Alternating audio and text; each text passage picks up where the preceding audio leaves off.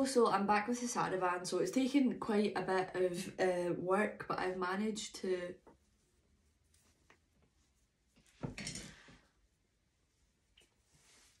Hello, so I'm back with the Sarabande.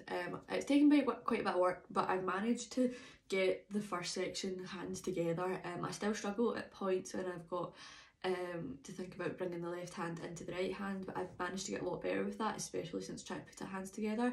So I'm going to do it really slow, and then after that I'm going to look at the next 2 lines of page 1.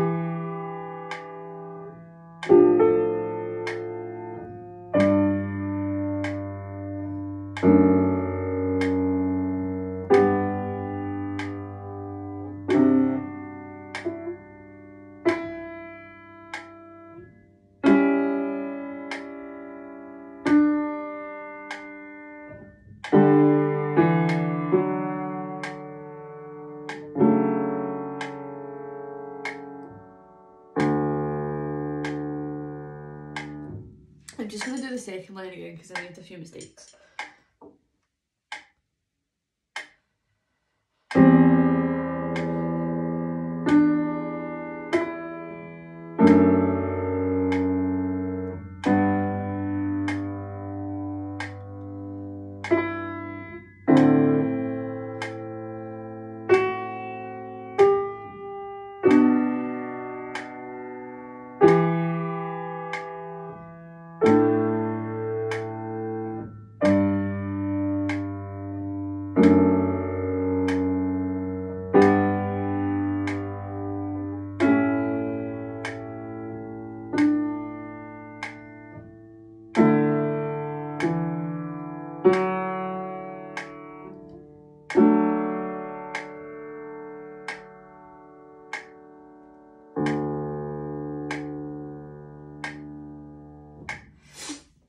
So I feel like I've done a lot better than that, but obviously the pressure of recording has shown me that I don't actually know it as well as I thought I did, especially in that last line. I feel like a lot more secure with the first line, but I need to keep working on the second line. I'm going to do what I have tried with the next line, or the next section of page 1. So we actually have it poco più mosso, so I'm playing it slightly quicker. I'm still quite slow, but I'm aware that this section has to be quicker than the first 2 lines, so I've tried to incorporate that into my practice. So I'm just going to do the same thing that I did in my last video. I'm going to do it hands separately and just take the voicing into either hand when I have to, but no hands together, because as I said before, I need to keep working on line 1 before I feel like I'm able to do line 2 hands together.